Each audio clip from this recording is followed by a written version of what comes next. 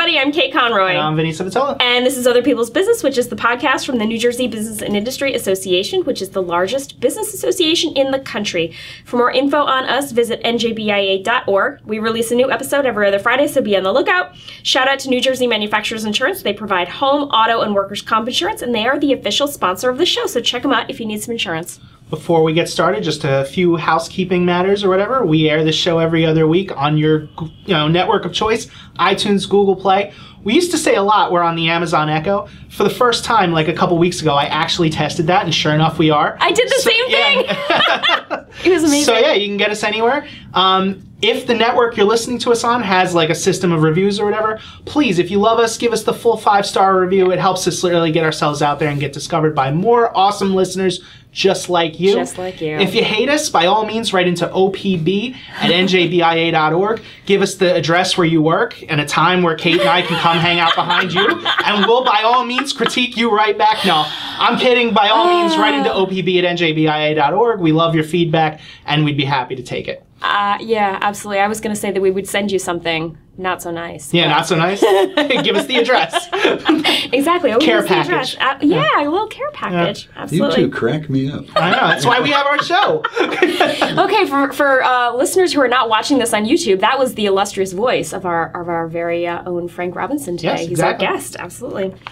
So he's one of the veteran stars of our government affairs department here at NJBIA. Frank, you want to say hi? Hello, everyone. I just want to say right from the start how honored I am to be a guest here as the Other People's Business enters its second season. Yeah. I can't tell you, so I won't tell you what an honor it is. But everybody, listen in all the time. Kate and Vin, or Vin and Kate, do a tremendous job here for the association.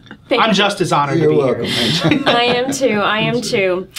So listeners of the show, longtime listeners, will know that we usually start with a little icebreaker to get us warmed up, but I feel like that would be kind of wasted on you because you've got a lot to say about Trenton. You've been here a long time. Rumor has it you just had a 40th anniversary of working in Trenton? That is true, Ms. Kate. In June of 1978, I was involved with my first budget as a legislative aide. I came to work in the beginning of 78 here in town for a tremendous woman named Greta Kiernan. She was Assemblywoman from Bergen County, and she had gotten elected in Brendan Burns' landslide in 1977 in the governor's race.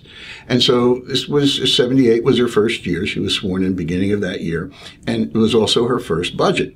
It was a budget that was a little controversial. It was Brendan Burns' first budget after he got reelected. We had an income tax put into place. We were spending a lot of money on schools. I forget the amount of the budget, but it was big. And Assemblywoman Kiernan said, "Frank, I don't want to vote for that. It's too much money." And I'm like, "Well, you need to vote your district and your conscience." And I was a 23-year-old kid who really didn't know what he was doing and probably really shouldn't be given advice to an Assemblywoman. You advised a politician to vote their conscience, really? Absolutely, I did. I was idealistic, too, at one point in time. That? And so she informed the Speaker of the Assembly, who was a gentleman from Hudson County named Chris Jackman, who went a little nuts that she wasn't going to vote with the Democratic Party. And so Speaker Jackman told the governor's office that she wouldn't be voting. Well, very shortly after that, the Assemblywoman got summoned to the governor's office, and I was summoned with her. Uh-oh. And at that point in time, the governor's chief of staff was a wonderful gentleman named Bob Mulcahy, and his deputy chief of staff was one Harold Hodes, who's sort of a legend in Trenton, too. Harold was chief of staff to Mayor of Newark way back when, chief of staff to Brendan Byrne, was one of the guys that really started the lobbying business here in Trenton 100 years ago. And so Greta and I were called in to the governor's office. We sat at the conference table in the governor's office, and Brendan Byrne came over, and he couldn't have been nicer. "Greta, it's so good to see you. You've been supportive of me." And his two staff guys started beating the hell out of her. "You have to vote for the budget, this, that, and the other thing." And she turned to them and said, "Well, Frank told me I didn't have to vote for her." Well, I was on the bus. Pardon my French, I can't know if we can say that word. We'll just beep it out. It's fine. Yeah, well, Thank you. PG-13. And so that was Exactly. that was my introduction, and I was thinking about that all day on the second to the last day of the budget this year, as I was sitting in the General Assembly with my colleagues from NJBIA, because we had a full group of BIA representatives looking after the business interests in the state that whole weekend of whether or not we were going to get a budget or not. And someone asked me, "When's the first time you came down for this stuff?" And it had been 40 years. Wow. That's incredible. And they said it wouldn't last, Kate. But you've had a lot of different careers in Trenton over the course of 40 years, right? That is true. And the whole time I wasn't stationed here in Trenton, but I had a connection to it. I worked for Congressman Florio at one point in time when he was gearing up to run for governor. So I spent a lot of time in town. This was his second time he ran for governor. I worked for U.S. Senator Frank Lautenberg. I was an advance man for President Jimmy Carter and for Vice President Walter Mondale in the late 70s in 1980, because people thought for a while that Jimmy Carter was the president of New Jersey way back when, because he used to come here all the time. Brendan Byrne, when he was governor, was the first governor in the nation that endorsed Jimmy Carter for president in 1975. And so, as sort of a return of friendship after Jimmy Carter was elected president, he came here at least once a year, if not more, and helped raise money for the Democratic Party, was supportive of a lot of Brendan Byrne's policies in his second term. And when the president couldn't make it, they would send Walter Mondale. Well, because they were coming here so often, they needed to have some local guys trained. So actually, I was one of a few young men at the time. And actually, we had some young women, too, who were trained by the Secret Service and the White House staff to be advance men and women for the president and the vice president. We had some great trips up the old Giant Stadium. We did things in Newark at the Newark Museum, and just had a great time. And so that was one of my many careers. What does an advance man do? An advance man is the guys that a day or two or three before a big trip, and lots of politicians have advance people. But presidents and vice presidents have lots of people because you deal very closely with the Secret Service and their advance. And so they come in a few days before a trip. Let's say the president was coming to Giant Stadium. They would come in, they would coordinate local police, state police, firemen, emergency services, and make sure that it's a secure location. Deal with credentials for the crowd, who gets in, who doesn't get in, check people's backgrounds, and then the advance people make sure that the cars are in the right place to pick up the president at the airport, make sure that everybody gets to the location on time.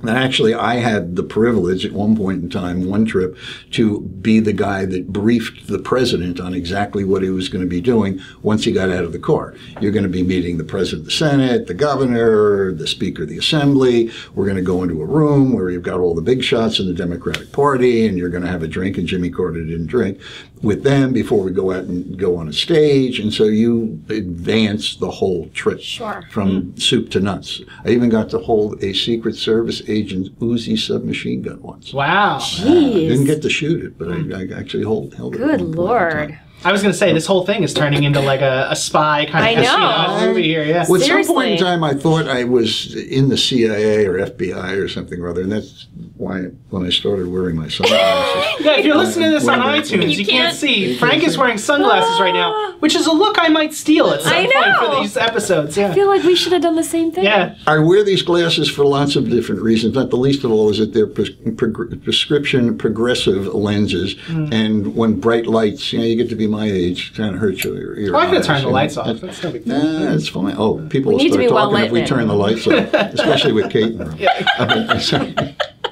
But I've had a lot of different careers. I've had my own marketing business and fundraising business. I've been a political consultant, was executive director of the Assembly Democrats for many, many years.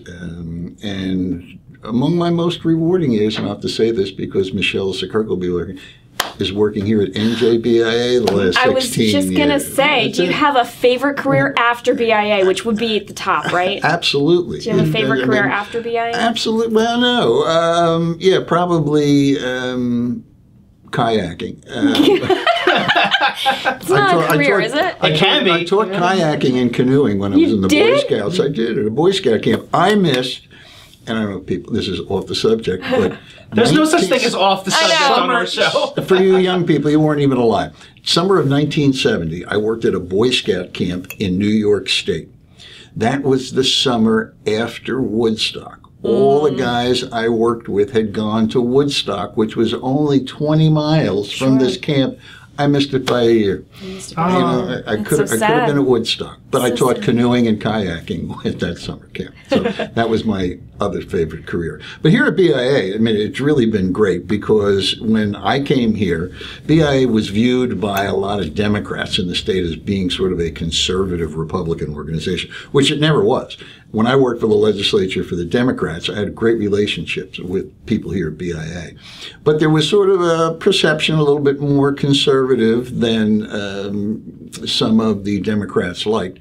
And so when Jim McGreevey became governor and Democrats took back control of the legislature in January of 2002, I got enticed to come work here at NJBIA by two great guys. One was Joe Gonzalez, who was president of BIA at the time, who himself had been executive director of the Republican office in the General Assembly, and Phil Kirshner, who was the head of government affairs at that time. And so they enticed me to come across the street. Our building used to be right across from the State House, and went to work there during the McGreevey administration. And lots of my Democratic friends are like, I can't believe you've gone to the dark side. I'm like, I'm on the dark side. The best social program is a good job.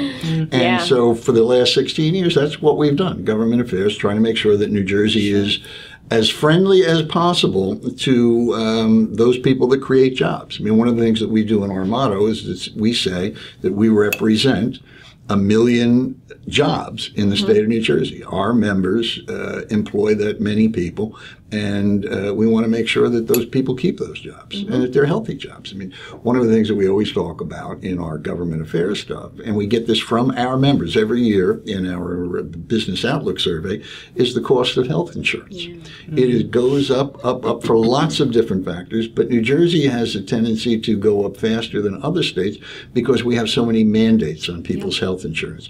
And it is difficult sometimes to lobby against some of the mandates. So Frank, actually, before I got into politics, I didn't know what that meant. Can you explain to listeners who might not understand what a mandate is? A mandate is that the legislature decides, something has to we think that this has to happen in your workplace. Some of the mandates that we're dealing right now is paid family leave, was something that was always between the employer and the employee, mandatory, so that every employee of every employer has to get paid family leave, and mandatory paid sick leave. Most of I think our last survey here at BIA of our 19,000 members, companies, 87% of them had some kind of paid time off policy, a PTO, whether it was vacation days, sick days, bereavement days, whatever it might have. And some people just have a overall policy that says you get so much time off every year, use it as you will. But every company can't afford that, and it can't be cookie cutter. And so we try to explain to the legislature that can't be one size fits all, and that's what the mandates do. Whether it's saying you have to cover particular things in the medical insurance. I mean, we all know that we want maternity to be covered, that if people get sick with cancer, but there's lots of things that new medical techniques, clinical trials that have to be covered by New Jersey insurance where no other state makes people to cover that. And so those are among the mandates that we deal with. There's lots of rules and regulations. I mean, we're talking about now, and we'll have a big debate starting next month about minimum wage in New Jersey. No states totally have gone to $15 a minimum wage, but a number of jurisdictions have. Part of New York State, the city of Seattle, San Francisco, have ratcheted up their minimum wage. Federal minimum wage is $7.25 an hour. New Jersey's minimum wage is $8.68 an hour. And the governor and the legislature proposed going to $15 an hour here in New Jersey. Now, granted, they are listening to a lot of the arguments of the business community is that you can't just raise it $7 an hour overnight. You're going to put people out of business, especially mom and pops. They talk about, well, the big corporations can afford it. Quite frankly, in BIA, we represent small businesses, we represent large corporations, and we're proud that we represent both, and we think we can represent them well, is that most of the major corporations pay a lot more than $15 an hour, even for the entry-level jobs that they have. I was in Jersey City yesterday. We were talking about a payroll tax that the state's going to allow the city to do up there, and financial services is a big, big employer, and once again, members of NJBIA. The average salary, it's not the starting salary, but the average salary for the financial industry in Jersey City is $170,000 a year. That's a lot over $15 an hour. Sure. We're in the wrong business. And so I met with some small business people in Jersey City and said if it goes to $15 an hour, they're going to close. Yeah. Because they employ a lot of people that don't have the higher end skills. Everybody hopes that someday they can make $170,000 a year, but starting out they can't. And so we need to be, we try to educate the legislature and the governor on the costs of doing business in New Jersey, which by every measure is the highest in the country, between taxes and the regulations, the mandates that we talked about, the different fees that people have to say. Just the cost of living in New Jersey is higher, and that affects the cost of doing business too. Yeah. So sure does. I'm actually going to steal a question from Kate, because whenever we have employment lawyers on the air, she always asks them, what's the craziest story you've come across during your career? Is there something like you could think of off the top of your head in your 40 years working in Trenton that would be... The craziest thing? Well, actually, some people might be... This goes back 100 years ago, too. Was the budget battle in 1979. Now, by the Constitution of the state of New Jersey, the most recent version, which was put in 1947, is that you have to pass a balanced budget by midnight of June the 30th every year to stay in compliance with the Constitution. So that means at 12:01, July 1st, you've got to put a budget on the governor's desk, and the governor's got to sign it in order for government to stay open. Many, many years come right up to that deadline. But officially, until recently, never went past that deadline. And one of the reasons they didn't go past the deadline, I was one of the people that was designated back in the late 70s that as it got to be close to midnight, unplug the official clock. And so there were numerous times, and I was really only involved with it once, where we passed the budget after midnight, but it was really like 10 minutes to 12. And people would be yelling and screaming, somebody unplug that clock. And what are you it's like very about? Obviously like 6 a.m. the next day. Like and what are you talking about? But I've got lots of different stories, but if I told them I would have to kill you all. Right. People sometimes say I should write a book. Yeah. I'm referred to by some people in the state as the Forrest Gump of New Jersey. Wow. In that I was, and I don't want to make it sound like that I was a major player. Well, occasionally I was. Most of the time I wasn't. I was an observer of things. So in the movie Forrest Gump, you'll see that he's standing there with Lyndon Johnson, standing there with John F. Kennedy. He was in lots of different places at the time. I happened to be in a lot of different places and observe a lot of things, and I have pretty good memory, so I remembered a lot. So people say, like, Frank, you should write a book. Well, if I write a book, someone would have me killed, I'm sure. Wow. You'd have to do it like the way that Mark Twain did it and have it published posthumously 100 years, 100 years after he died. One of my crazy stories on West State Street was back in the late 70s, early 80s, and there was a movie done about this. It was the whole AB scam. AB scam happened in New Jersey. Actually, it happened in Washington, happened in New Jersey, happened in Pennsylvania.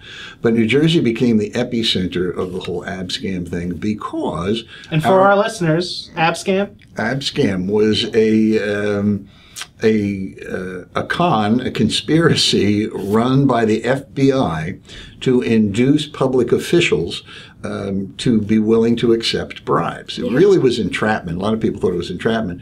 But the emissaries of the FBI were FBI agents who were either African American or Italian Americans who dressed up as Arabs and came looking for investments for their cash.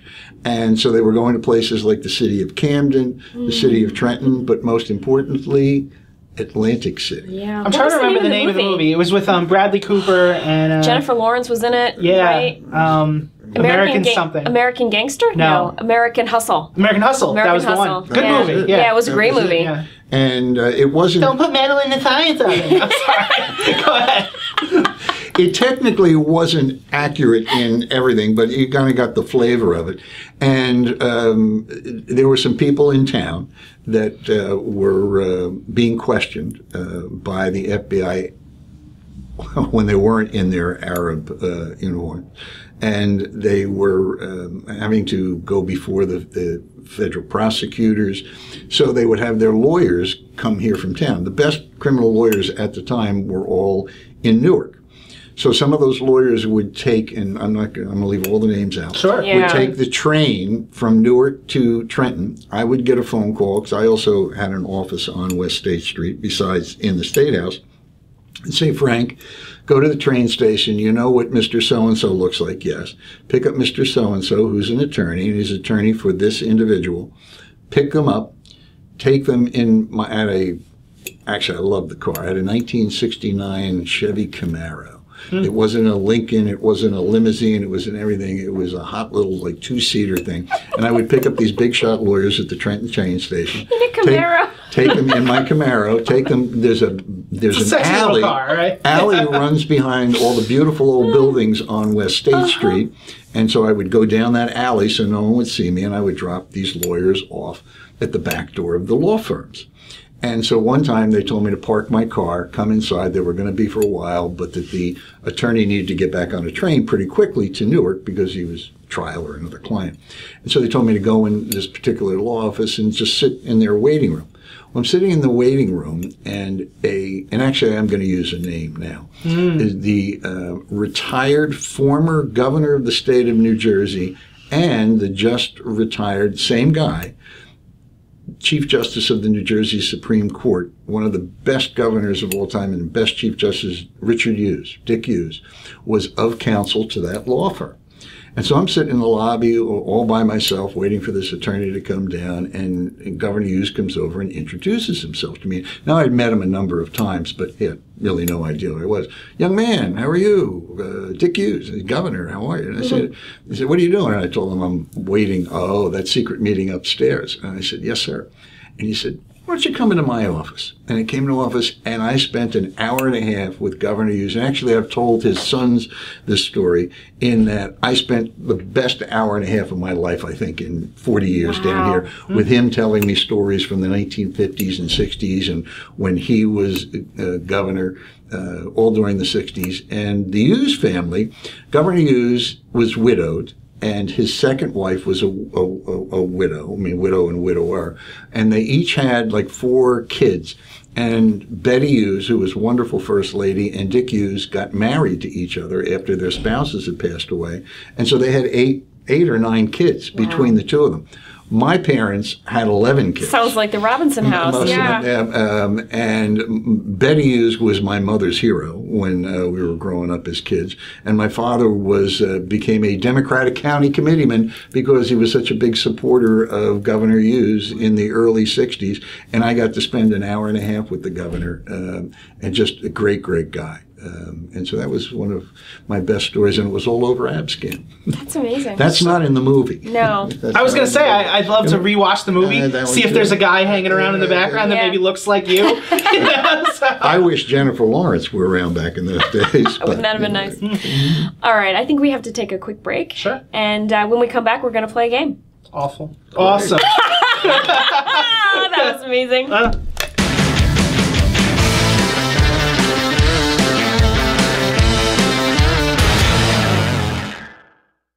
All right, we're back, and it's time to play the game that is now regionally famous?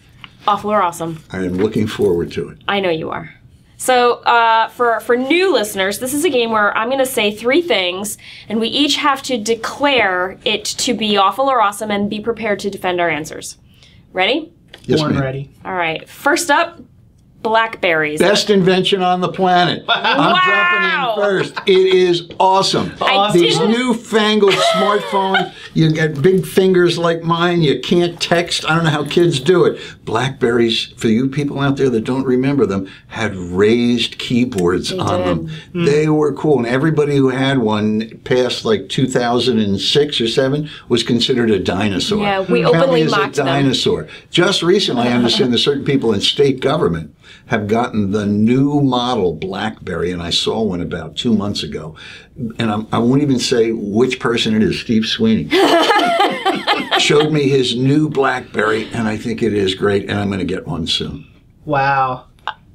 I can't believe that I didn't even have to clarify that I was not talking about the fruit. Like, you just were awesome. Yeah, call back to Daniela Velez's episode where we were talking about Apple. Yeah. She came in with Apple the fruit, Right. which was awesome. It was. As opposed to Apple the company, which we is declared was awful. Yeah. I don't know. I enjoyed, my very first smartphone was a BlackBerry. It was like a Pro. It was one of those really skinny ones. So, like, my fat thumbs still could not handle the raised keyboard. But I thought it was a good introduction to the smartphone universe, but I don't know that I could ever go back. I love the text or the speech to text feature. Like, you just press the microphone and you don't have to worry about the fat thumbs anymore. Right. I think everybody has that now, though, right? I think you're right. Yeah, but yeah, I think that's, so. yeah. You know, it's funny. One of the most embarrassing tech moments of my adult... No, we're going to say my entire life. Wow. We're in... Can't wait. This is not the iZone, the multi-purpose room at old BIA. You were talking about the old building across the street from the State House. And Frank hands me his phone, and he asked me to check something out. And I'm sitting there, swooshing my finger across the screen for an unreasonable amount of time. Like, it felt like an hour, but it was probably like 20 seconds or so. Before it did not even occur to me that, like, I had to press a physical button on the phone to move to, like, the next photo or something. I felt so embarrassed when it finally clicked in. Because it's not like I'm so young that I wasn't here for, like, the flip phone era and everything. But, yeah. No, it's... I don't want to say awful or awesome. I've never owned one. Right. Yeah, like, we were at Grounds for Sculpture a few weeks ago. And maybe if you're watching this on YouTube, I'll throw up a picture because I think I took one. There was a modern art kind of a thing of a couple, you know, cuddling in the grass, maybe with like a picnic kind of scenario going around them. And I was like, wow, based on the clothing and the hairstyles and everything, that had to be the last few years or so. So then I see next to the guy's hand, there's a BlackBerry. And I'm like, oh, it's got to be the 1920s now.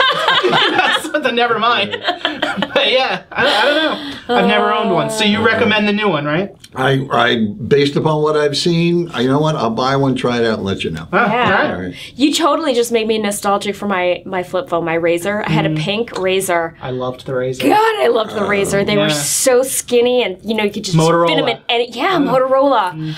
Oh my God. You know what's funny? That phone was built to last. Like I still used have to drop that all the time. Yes. And I remember one time I was walking to work. We were crossing the street.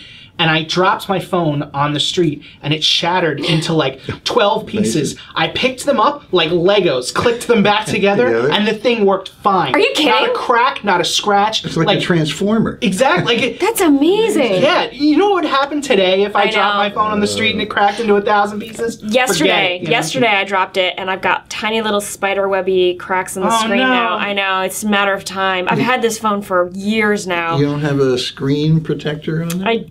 No, I don't have I have a screen, like a glare thing, but I don't have a screen protector. And let's be real, the case is living dangerously. I know, I totally am. I want to do like a sidebar conversation here.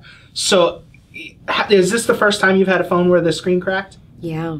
Have you had that happen to you I've before? had it many a time over the years. All right, so how long are you willing to go before you replace the phone? As long as it takes. As long as it takes for what, though? Because we don't have the system anymore where you have to wait like I know. for 2 years or something. I know, but like it's just going to make my bill go up because there is no sale on the phone anymore. You don't bring that back and you Right. get a credit for whatever, and then the $600 phone is only $200.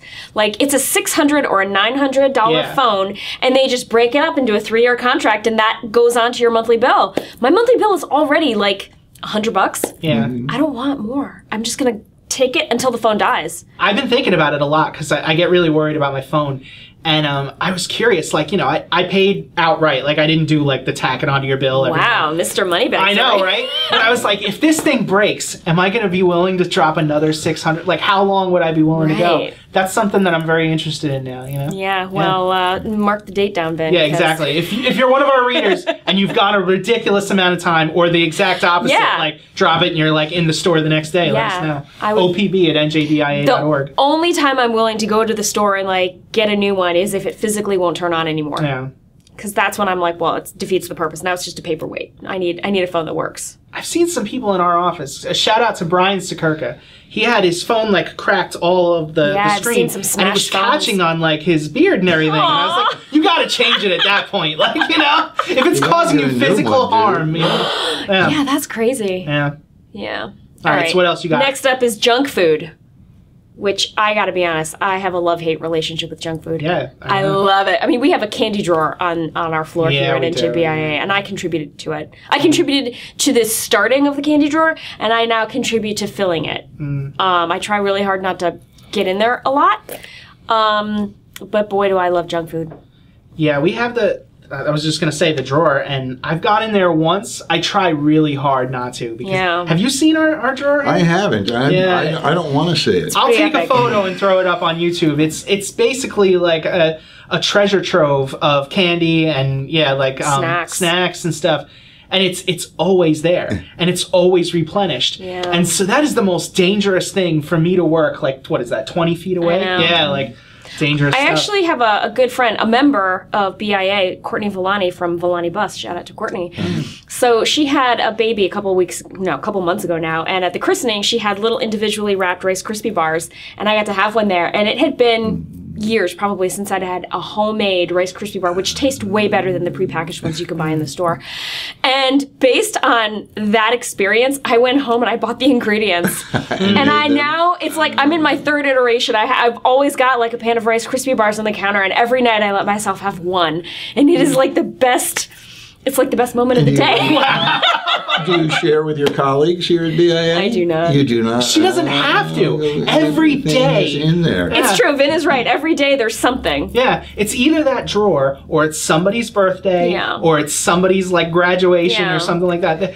I remember, shout out to Steve Wilson. He came down here once, and he needed me for something, and I was like, yeah, I'm running off to a party. I think it's somebody's birthday. And he was like, all right. So then the next day we were talking, and the same thing happened. I was like, yeah, I got to run off to another party. He gave me this look like, every day? And I'm like, apparently every day. Yeah, isn't there a thing about the NJBI 15? Like, when you start working here, you're warned, you're going to gain weight. I'm rocking the NJBIA 60 right now. Well, it's up on the 4th floor where Government Affairs and Yes. Communication is. Our former chief of Communications Government Sandsman. Affairs, Yes. Melanie Willoughby, was constantly bringing in junk food for all of us, which it was nice having it in some ways, but also Melanie was always on a diet. Yeah. And God bless her, she looks great. She does. And she had Shout lost out a to lot Melanie. of weight, Yeah, shout but it out was to almost like she was eating through us. Right. And so here, you guys eat all this junk Vicarious. food. I won't eat that junk food. And I wanna watch you eat it. And she would watch us eat it. And so we stopped. So and Melanie retired a number of months ago, and we've been keeping our junk food to a minimum. We're trying to bring in healthy food. Matter of fact, my wife made some zucchini bread to bring, which I brought into the staff today upstairs, and I was going to share it with other people on other floors. It's all gone. It's gone already. You want to know how crazy this is? This is not a lie, an exaggeration, nothing. We had zucchini bread on this floor yesterday. Really? No Yeah. way. Roxanne Poandra made it. It was She great. did? Tastes like pumpkin. But this is how real it is on the second floor. Anything, every day. Yeah. Yeah. I'm going to go with awful. Yeah. I'm going to go with awful. I'm going to go with awful. Okay. God, I And love then it so everybody much. will leave this taping and Go go for eat some some. junk food. Yeah, Probably. exactly. All right, last one. Reenactments, as in the Civil War or American Revolution reenactments. What do you got? I think they're awful. I mean, awesome. Pardon me. I think they're awesome. I mean, as a history nerd, I've always kind of secretly wanted to be a part of one, but, you know, women were not allowed really in either war. I mean, unless you dressed up like a man. So I don't know how that would work. But I think that they're really cool. But wait a minute, that's not true. Here in New Jersey, when they do, and I'm going to say awesome, in reenactments in New Jersey, one of the main characters in lots of reenactments. Clara Barton? Well, no. Molly Pitcher. Oh. In the Battle of Monmouth. There's the Molly Pitcher rest stop Yes, there on is. the Turnpike. And Pass it Molly every day. Pitcher, not only did she bring pitchers of water, that was the hottest battle in the Revolutionary War, the Battle of Monmouth in June of 1777 or something or other. And it was over 100 degrees on the battlefield. So guys, both British and American troops were dropping from heat, exhaustion, and sunstroke. Molly Pitcher kept, and that wasn't her real name, it was Molly Parker, I think, but she kept bringing pitchers of water to every butt. As people collapsed, she also was loading and firing a cannon. Wow. And so when they do depictions of the Battle of Monmouth, Molly Pitcher is front and center. So I stand Kate, corrected. I'm I was going gonna say to Harriet nominate Tubman, Kate Civil to War. be Molly Pitcher next year All right. during the reenactment. Done. Yeah, I was going to say Harriet Tubman with the Civil War, another MVP, but Yeah. not necessarily in the military. She wouldn't have been in a reenactment, though, but she certainly was part of the Sure. underground. I don't know what they do during the reenactments. Like what? They stage battles. Yeah. Yeah. I said, well, and not every day, but many days, not a block from here, was where the Battle of Trenton took Yeah, I was gonna say the place Delaware River. on Christmas Eve. in Yeah, they crossed the 1776. river again, right? And they crossed the Delaware. Washington crossed the Delaware about 13 miles up the road from town. And at the old barracks, which is a block from here, that's where the Hessian troops were stationed. And on a very regular basis, they have come out and changing of the guard of the Hessian troops, and they do reenactments right here in Trenton of that battle. So wanna you go could do that. actually do that I too. want to do that. I mentioned earlier to the gang that for years, a member of the General Assembly, Michael Patrick Carroll, who recently spoke at a BIA event, who is very, very much a libertarian. He's a Republican, but he's a libertarian. And that on Tax Freedom Day, that day usually in May in the state of New Jersey, when you've worked for a couple of months to pay all the taxes you owe to your property taxes, your federal taxes, your state taxes, and that you are free of now paying your taxes for the year, Michael Patrick Carroll would come to Trenton, and he would do this either that day or Budget Day, and wear his uniform from the Revolutionary War. Now, he wasn't in the Revolutionary War. Yeah, I was just going to say. He had his tri-corner hat and his white wig and his long coat. And sometimes, I never saw this, but somebody said he brought a flag that said, "Don't tread on me." But he would give a speech from the perspective of give me liberty and don't give me taxes. So we had an enactment almost every year in the legislature for a long time. Wow. Yeah, so awesome. Awesome. I was just thinking about this. You know, it would be a really cool way to modernize it. Maybe that's like against the concept, but I would love to participate in something like that where you had like paintballs or something like that. You know, like we could rewrite history. You know, like whoever wins the paintball competition. Oh, You'd my have to God. figure out how to fire a paintball from a Musket? 17th They century. can figure that out. That or they could just be like the silly paintball guns or whatever, but like the That's real hilarious. uniforms and the real battlefield. All right, well, you referred to yourself as a history nerd a Yeah, little while ago. yeah. And in relation to what you just said, do you know that when Lewis and Clark took their expedition across America, They played after paintball? they had air guns. Huh. There was guns that were made in Europe in the late early 1800s that used air pressure. They didn't use gunpowder. And they actually had this pump. They would pump up through a cylinder in this stock of the rifle, and it shot bullets by air pressure. So they could probably load those with paintballs, and you could get it. We're going to look into that. I was just thinking, like, all right, if I'm like Lewis it. and Clark Laser walking tag. around, and you fill it with maybe like debris, like leaves and mud or whatever, Right. and you shoot it into like the other one's leg, and they're like, I'm really sick of walking across the country with this guy. Now I'm thinking about split up. I'll take this head. You take that side. Seriously, I'm thinking about the rock salt sawed-off shotgun scene in Kill Bill. Remember that? Yeah. Oh my God! But I read a book about reenactments, and it was amazing. Did you ever read Confederates in the Attic? No. It's about this man who takes the summer off and he kind of travels around the South and he kind of hooks up with different reenactment groups, and the experience is just amazing. The book is great. Cool. Yeah, but I'm a big fan of reenactment. And I think that's the game. I think we all answered, right? All right, so Frank, what's the Government Affairs Department at NJBIA been up to lately? Lately, well, as I mentioned a little bit earlier, that we spent a lot of time this past June regarding the state budget. There were some things in there that we weren't too pleased with, including the raising of some taxes, and we spent a lot of time on that. In the summertime, once the legislature normally doesn't come in after it passes the budget in the end of June, beginning of July, and we were a little late with the budget this year, but state government did not close down, which was a good thing. That's only happened once in modern history, and that was about, I don't know, like 10 years ago. So they averted that. So we had staff here during that whole period, met with lots of legislators, people from the governor's office to get our point of view across. Because we've thought for years that New Jersey doesn't really have a revenue problem. We have a spending problem. And so we try to educate people and that, there's a certain limit you can get to in terms of taxing people. And by most measures, New Jersey is the most taxed state in the country when you count in everything: federal tax, the state income tax, our corporate business tax, property tax is highest in the nation. So we're constantly talking about that. Now that we're in the summer break, we're spending a lot of time going out and meeting with new legislators. We had an unusual amount of new legislators come into the state legislature, mostly the General Assembly, but also in the Senate, because Governor Murphy pulled a lot of experienced people out of the legislature to be in his administration. A number of the cabinet officers, including the Treasury Secretary, is from the state legislature, the Commissioner of Banking and Insurance. So they've had special appointments, and so we've been going to meet those people. I think so far this summer we've probably met with about a dozen new members of the legislature, and just trying to build up a relationship, getting them to understand who we are, who we represent, and the kind of issues that we're concerned with. And we're concerned at BIA, we're concerned in a lot of things, especially in the last 5 to 10 years, in issues that people are, why are you guys involved with things like education?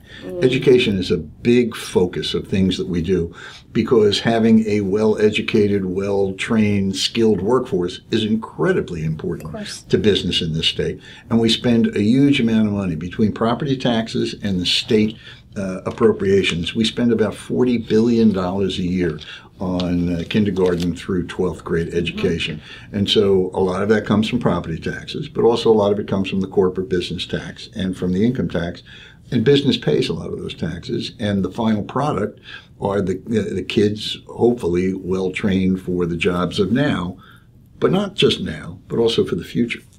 We spend a lot of time on innovation, on education, as I mentioned.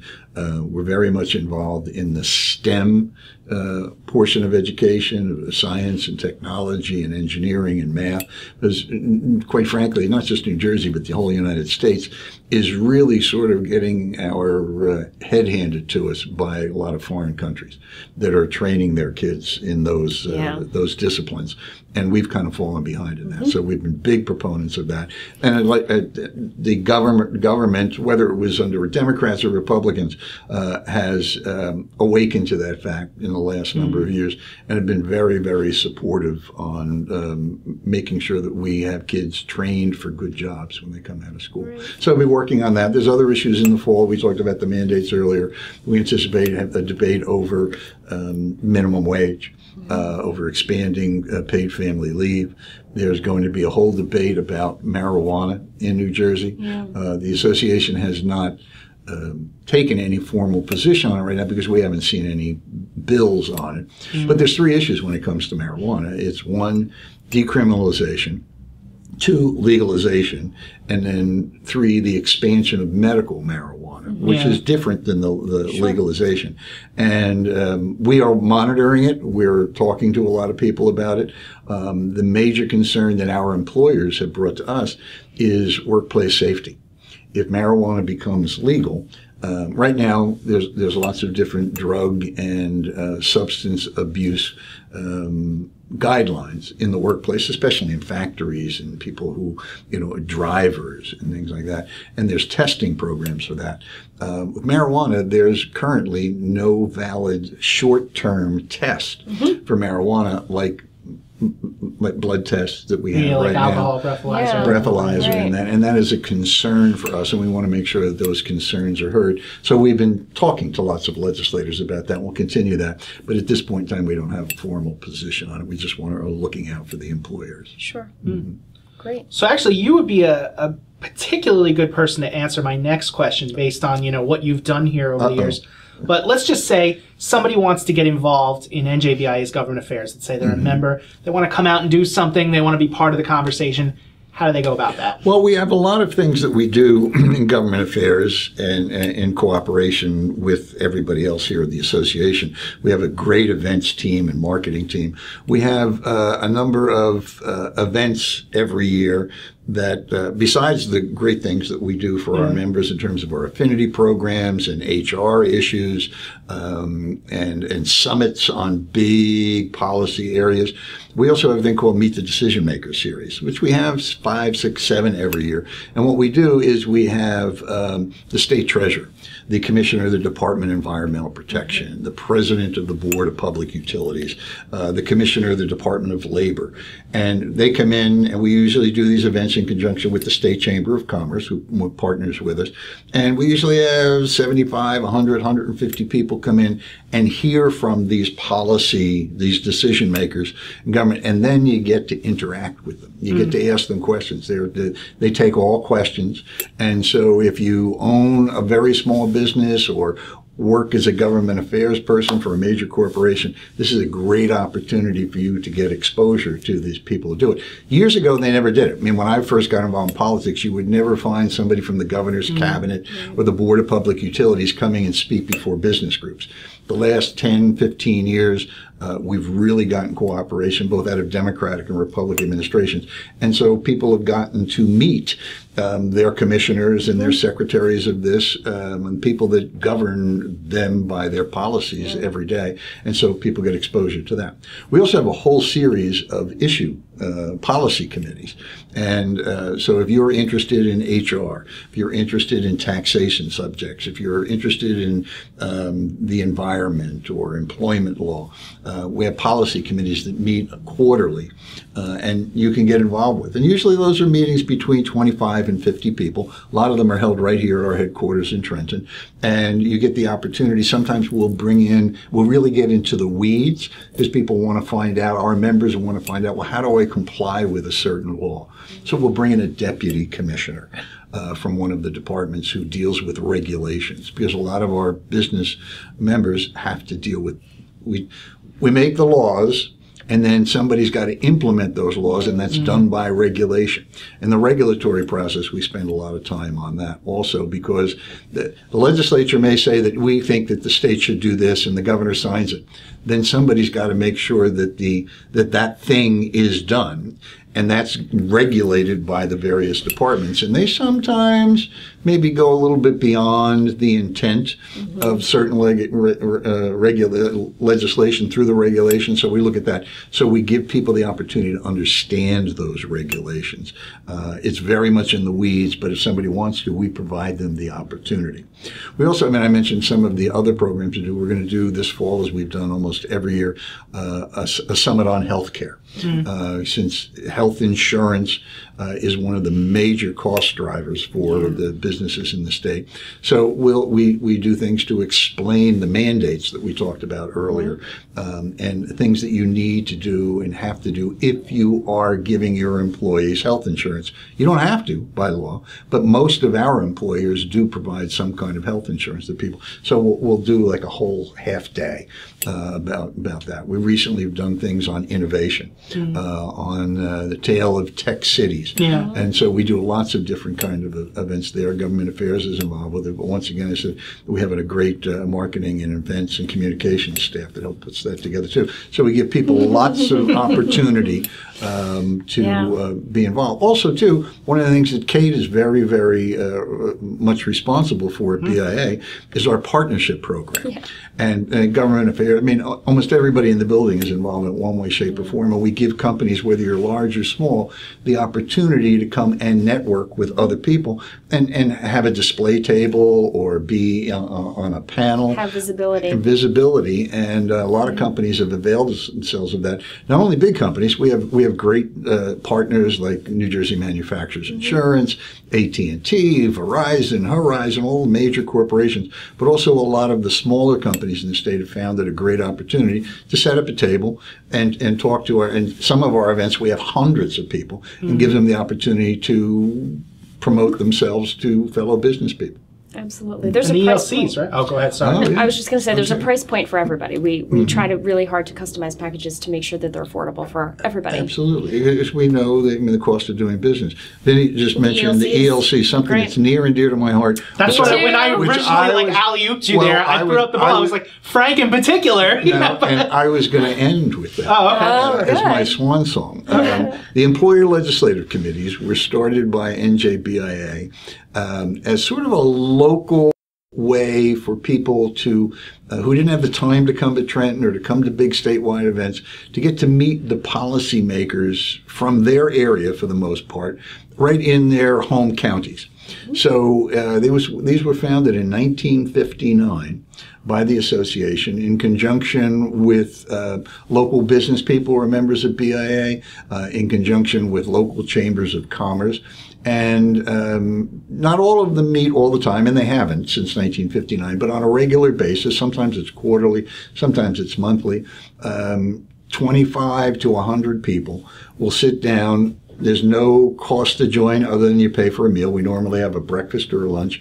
In the old days, there were a lot of 3-martini lunches. But we do a lot of breakfast so people can get in and out, meet with a local state senator, a mayor, sometimes people, members of the governor's cabinet, and get the opportunity to really mix and mingle on a local basis. Once again, it costs anywhere from $10 to $30, depending upon the meal, and get the opportunity. We recently in Union County, in Cates County, who, by the way, Kate, in her former life, was chair. We have local chair people of these ELCs, and Kate was chair of our Union ELC for a number of years.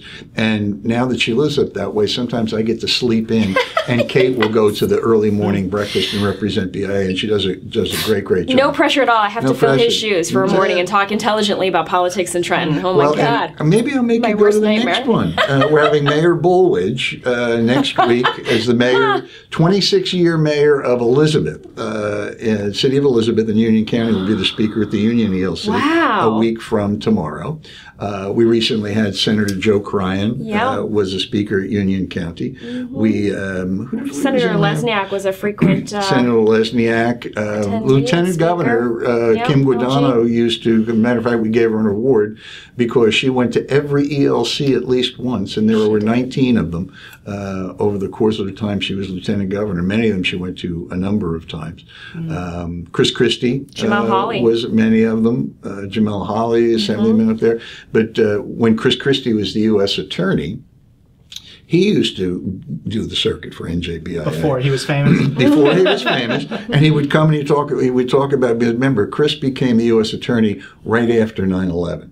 And so, I mean, all the apparatus of federal government, at least, and a lot of the state too, were really focused on terrorism. And Chris did a good job. They actually prosecuted a few people when he was the U.S. Attorney, but he was also he was crusading against political corruption. Yeah, which Sharp James. Which is a cost of doing business in New Jersey. It really is a bad cost.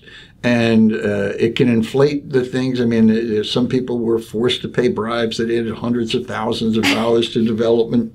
Right. On track.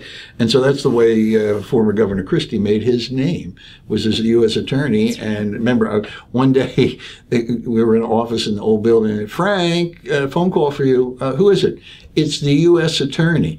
Oh, my God. Am I in trouble? I had worked in Hudson County politics Getting for a long indicted. time. Like, oh, no, tell him I'm not here. I'm gone for the day. Excuse me, Mr. U.S. Attorney, Frank's in the office. Tell Frank that it has nothing to do about any legal problem. Thanks very much. Mr. U.S. Attorney, Frank, call me Chris. Yes, sir. And he said, hey, I heard you've got these things called the ELCs. And this goes back to like 2003. Mm-hmm. He became U.S. Attorney in 2002.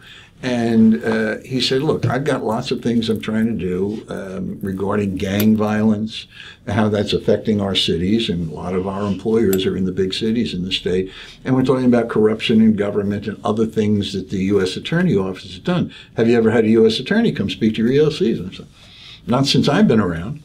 And so he started coming on a regular basis. He was actually very, very informative. It's funny because my Democratic friends were very upset that I was giving Chris Christie a platform because, you know, he's going to run for governor someday. I'm like, no, he's not. Oh, my God. Even back then, everybody knew he was going to be the next governor. I knew, but we've had lots of great people. I mean, U.S. senators have come and spoken at these meetings.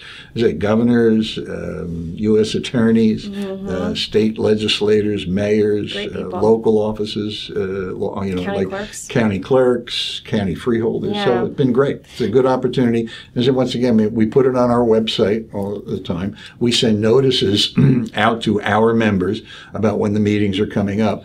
You can just go to the njbia.org and look under advocacy, and then it'll be a list of all the ELC meetings. Yeah, I was going to say, if you type njbia.org/advocacy, it brings you right to all the stuff that Frank was talking about. And I started going to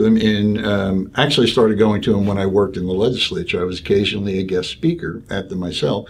And then when I came here at BIA, I was asked if I wanted to take them over. And I said, sure, fine. And I've never really regretted it, except for those mornings when I would leave my house at 5:30 a.m. to be in Sussex County by 8 a.m. And I joke that sometime in the not too distant past that I celebrated my 748th ELC that I went to since being here at BIA. And it's really not that many, but I've literally been to hundreds and hundreds of them. And 99 out of 100, I've enjoyed them. Yeah, they're good. They're enjoyable. Okay. So that's our show. I think that's our show. Thank you to subscribers and listeners. We appreciate the support. Thank you to New Jersey Manufacturers Insurance Group, the official sponsor of the show. They do home, auto, and workers' comp, so check them out if you're in the market for updated coverage. And finally, thank you to our very own Frank Robinson. We appreciate you coming on the show. And I appreciate you giving me the idea to wear sunglasses on the show. I know. We're totally doing that someday. It's those harsh lights. But thank you to you two. Do an absolutely fabulous job. I've only listened to bits and pieces of your show. Now I'm going to listen to it all the time. Well, you have to listen to this episode for sure. Absolutely. I'm going to tell all my friends not to, but other people's business. It's growing in reputation, and I want to congratulate both Kate and Vin for a great job. Thank you so much. Okay. All right, see you next time. Later.